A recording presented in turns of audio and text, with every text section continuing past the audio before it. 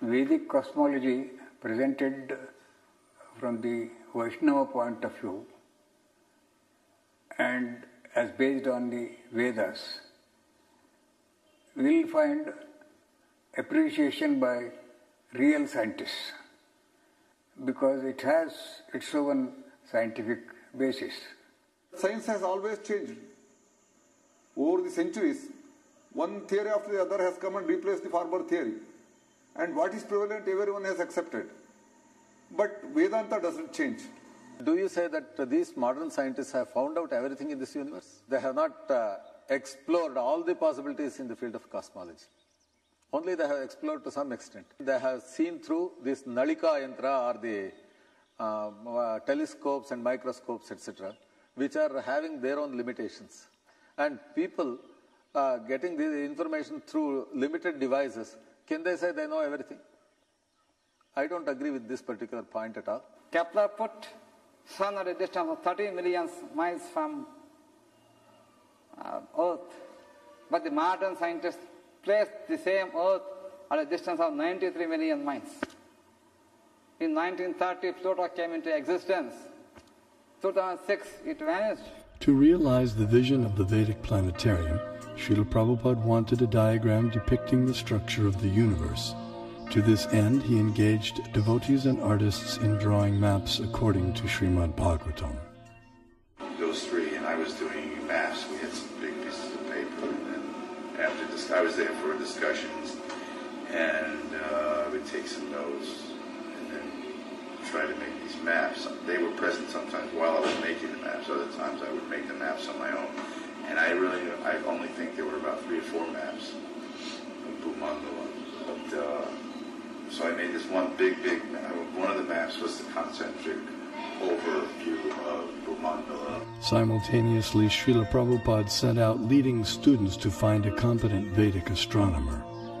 After extensive searching throughout India, finally on April 30th, 1977, a reputed South Indian pundit was brought to Bombay, India, to meet Srila Prabhupada.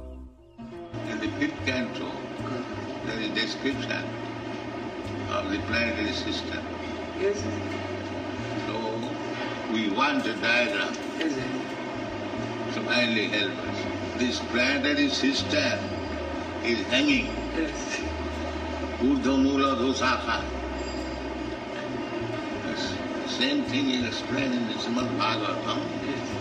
But how it is hanging and where at different situation of the planets and plateaus and hills.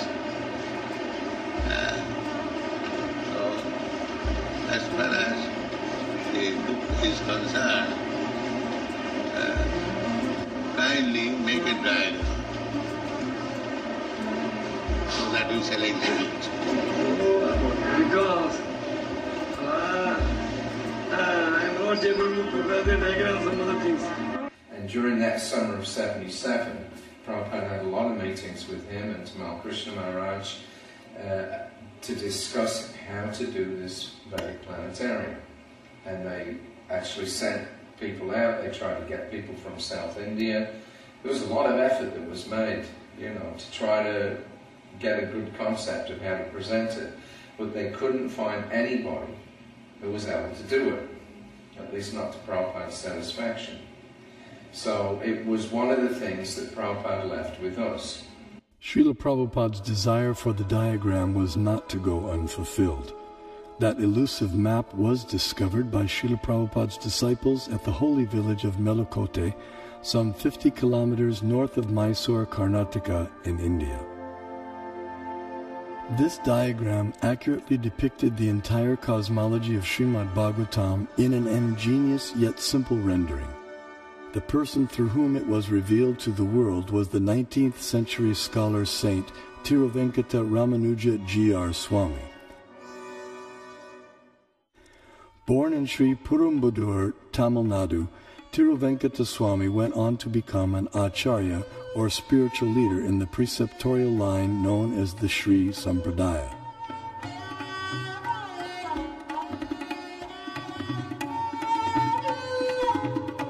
He spent several years of his life in Melakote, which 900 years earlier had been the residence place of Sripad Ramanujacharya, the most prominent acharya of the Sri Sampradaya.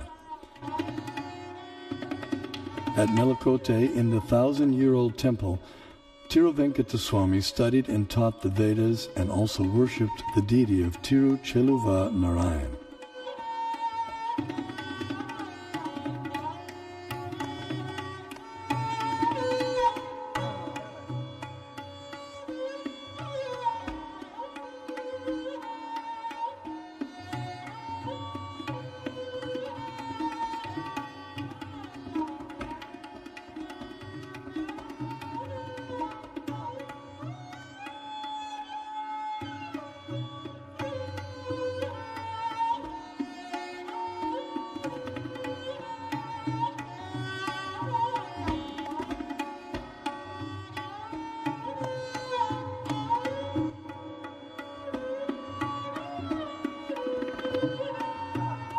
अस्मद्गुरोर्भगवतोऽस्य दयैकसिन्धोः रामानुजस्य चरणौ शरणं प्रपद्ये. One day, while studying the Mahabharata, a 5,000-year-old epic of ancient India, he came across some intriguing verses. In the 5th chapter of Jambukanda, Bhishma Parva of Mahabharata, it is said, Sudarshanam pravakshami dvipastu gurunandana parimandalo maharaja dvipoyam chakra samstita yato hi purusha pashyet darshanam mukhamatmana evam sudarshana dvipo drishyate chandramandale dviramshe pipalastatra dviramshe cha saso mahan sarvaushadhi samavayes sarvatah parivarita. This Bharat Khanda is called Sudarshana Dvip, since it looks beautiful to the eyes of the onlookers. Being circular, it looks like the disk of the Lord, and it is attached to cyclic time in the form of a disk presided over by Lord Sudarshana. Bharat Khanda is in the form of a globe, since all of its 4 corners are rounded like the bale fruit. When viewed from the moon, half of Bharat Khanda appears like the rabbit and a small peepal leaf, while the other half appears in the form of a big peepal leaf, with all of them surrounded by varieties of vegetation. Pondering the verses, he became perplexed. What on earth can a rabbit and peepal leaves have to do with geography or cosmography? As he sought to understand their meaning, he contemplated, meditated, and prayed.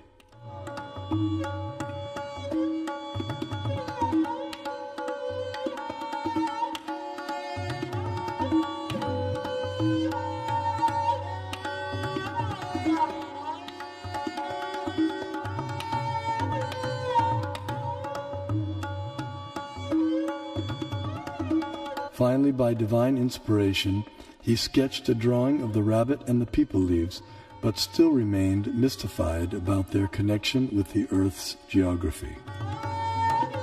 Suddenly it dawned on him that if the drawing was turned upside down, the rabbit perfectly corresponded with Europe, Asia, and Africa, while the peepal leaves corresponded with North America, South America, and Australia. These continents comprise our Earth, which the Mahabharata calls Bharat Khanda. Vishnu Purana also describes the earth as Bharat Khanda and gives its diameter as 8,000 miles. The earth is also referred to by the name Bharat Khanda in the invocation Sankalpa mantra chanted by Brahmana priests since time immemorial up until the present day. Jambudvipe Bharatavarshe Bharatakande Meroho Vedic cosmology gives descriptions of the entire cosmos, including its subtle features.